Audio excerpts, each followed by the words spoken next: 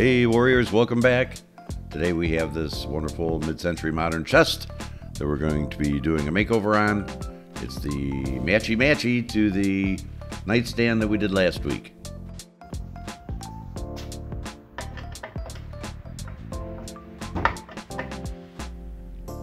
To get things started, we're going to remove all the hardware, and the other thing we're going to do is we're going to label the back of each drawer so we know what position they go in. Some of them are usually pretty obvious, but we try to label the drawers because on some of this older furniture, they'll only fit properly in their original spot. So, good idea to always label the drawers so you get them back where they belong.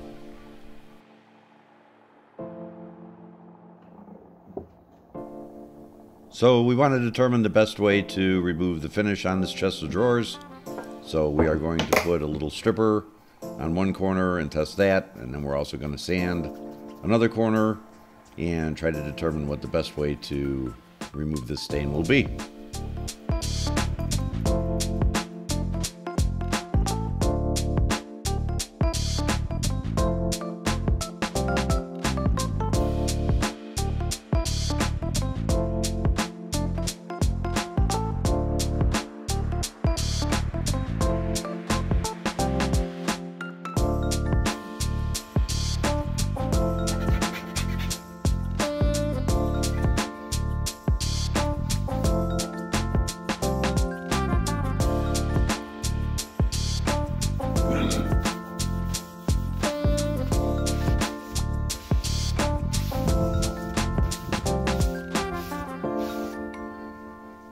Well, we've determined that sanding is going to be the way to go in order to remove this finish.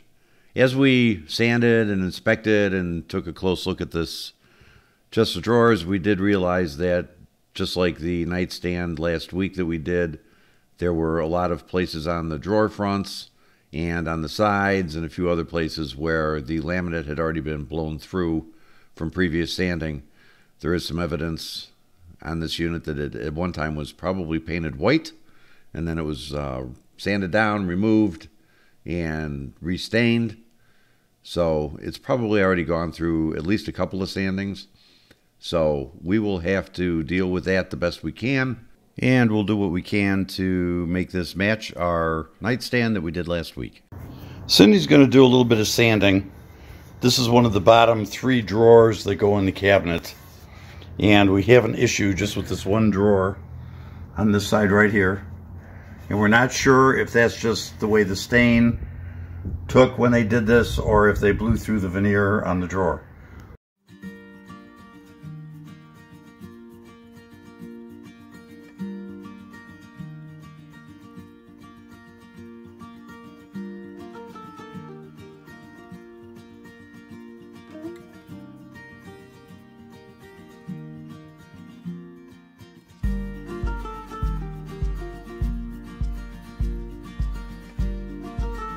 Thank you.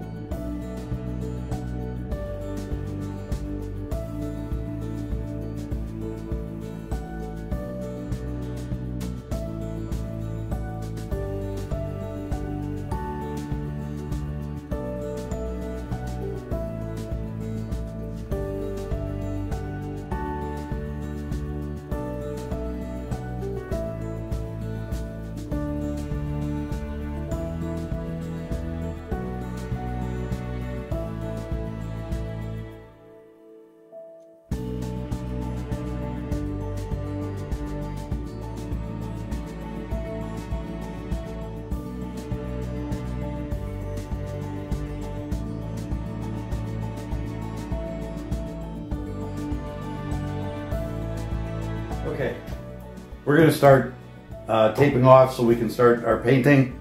Thought I'd mention this. You guys probably saw me using this on the sanding discs on the orbital. It cleans off the sandpaper so you can keep using it and increases the longevity of your sanding discs.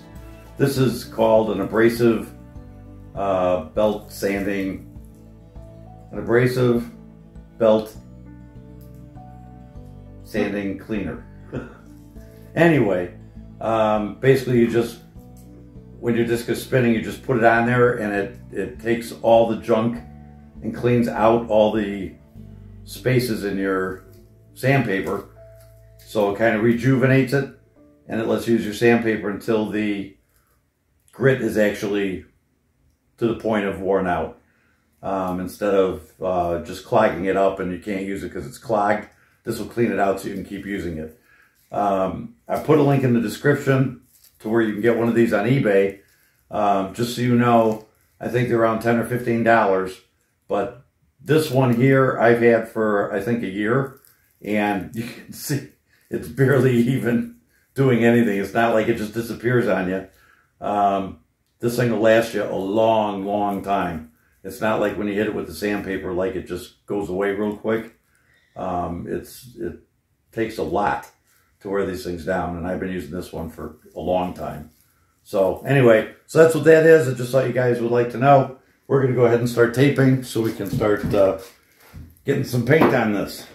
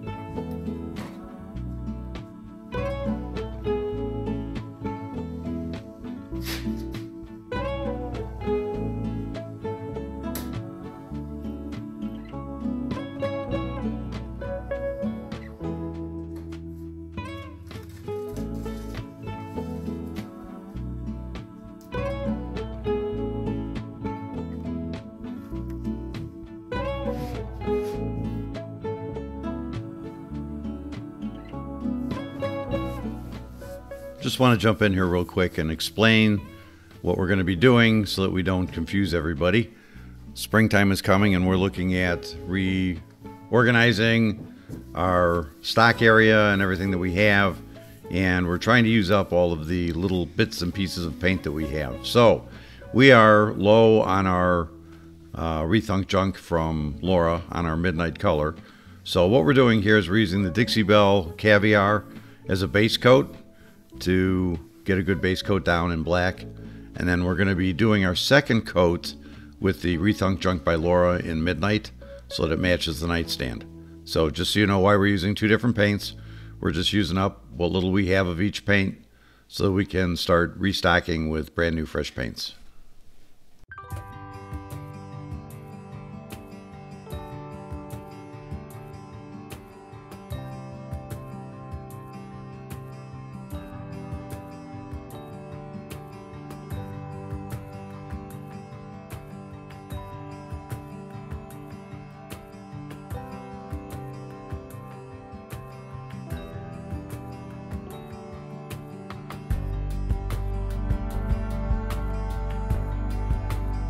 Okay, so while we were painting, we realized that we had a small repair that we forgot to do. So went ahead and painted it, and we're going to go ahead and fix that up, and then we'll smooth it out before we do our second coat. Hey, we wanted to thank all of you guys, everybody that's watching our videos and subscribing and liking our videos, and certainly we appreciate everybody who's sent us things from our Amazon wish list, and also everybody who has supported our channels through the Buy Me a Coffee. And as you may know, everything that we're getting in from Buy Me a Coffee, we're putting toward a furniture refinishing kit. And I think we're well over $500 at this point. So things are looking good. And these are all the people who have helped us out with that, and we'd like to thank you. Certainly appreciate it. And while you're at it, certainly be a help if you hit that like button for us. If you like our content, hit that subscribe button so you don't miss any of our videos.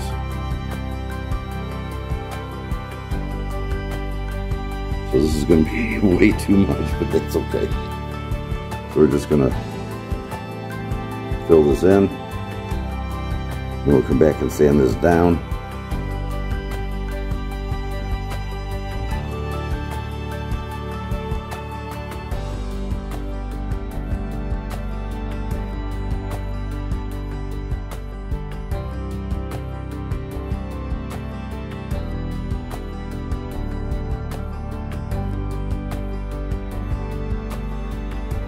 Okay, we'll let that dry and then we'll sand it down.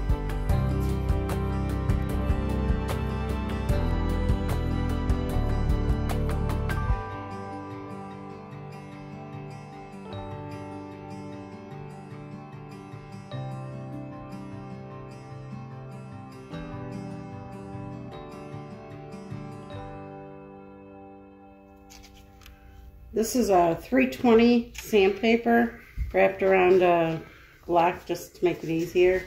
And I'm just going to go across and hit it. No pressure.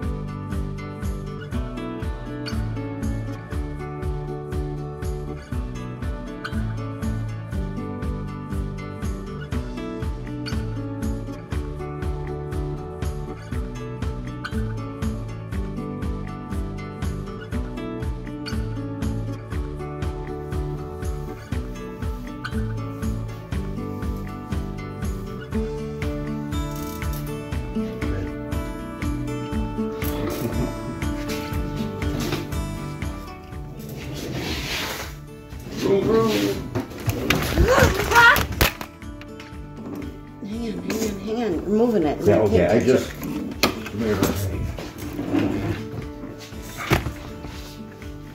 Okay, well that's going to make interesting video.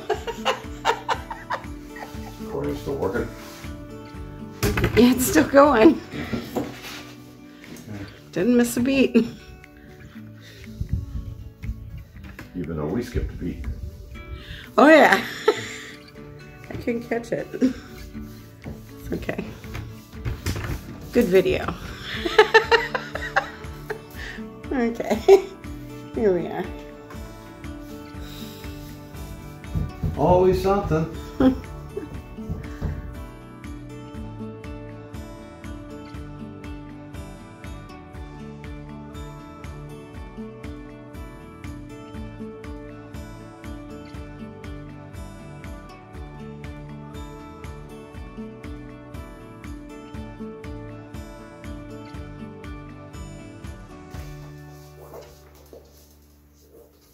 Oh, man. What? We're out. You got enough. You're not. We're out of paint. Sorry. I don't believe it. You don't believe it? I do not. You tell fibs.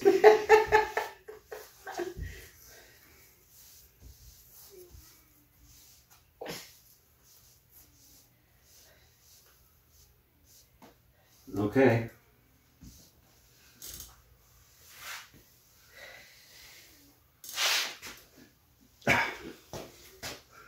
You see in there? It's empty. Are you ready? You're ready. Taking Rolling. off some tape time. Rolling, rolling, rolling.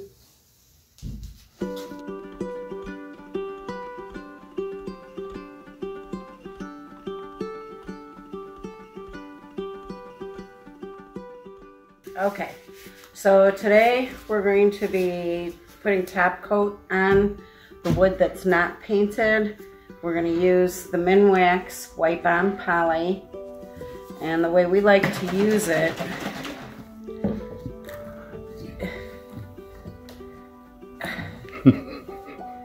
Probably need a screwdriver to get that out open. of the can first. Okay.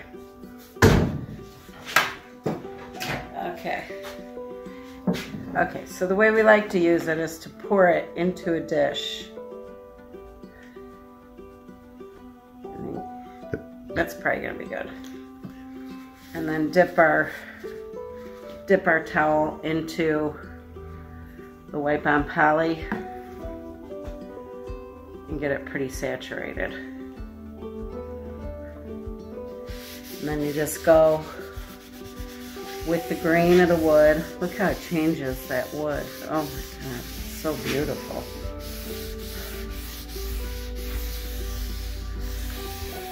And you just go with the grain.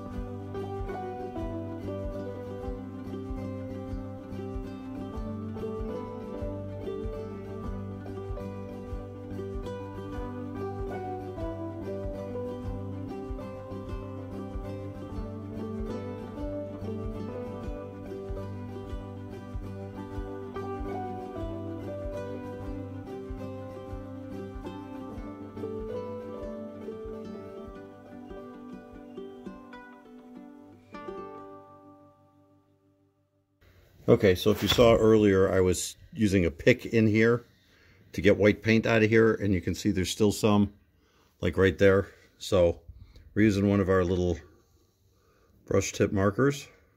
It's a very fine tip. This is for Mohawk. And we're just going in here and touching that up so that the white is not so obvious. Like so.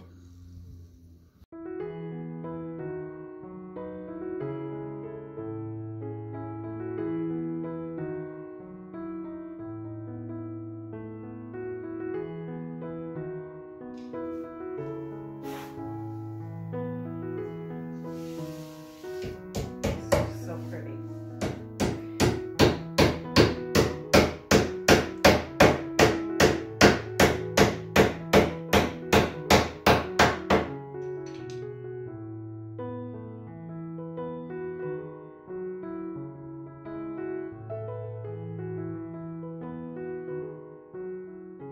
Okay, so we're finally down to hardware.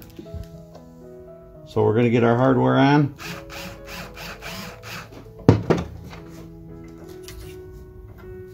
You just unplugged the light. You're a really bad cameraman. Bad cameraman.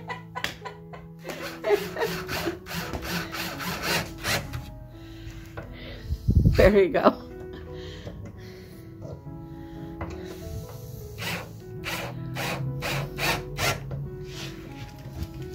Okay, so we'll try to finish. We'll finish getting the hardware on, and as we do that, whoops, let's give you a look at what we started with, and then we'll get everything inside and we'll show you the final reveal.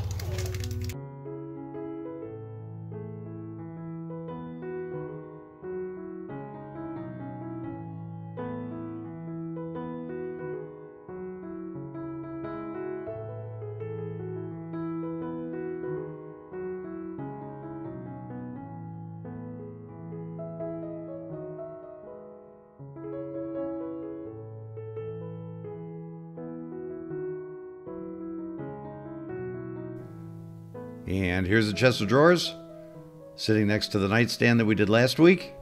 And we have a question for you. On the nightstand, should the drawer be painted black or should it be left the way it is? Let us know what you think in the comments. And as always, have a flippin' awesome day.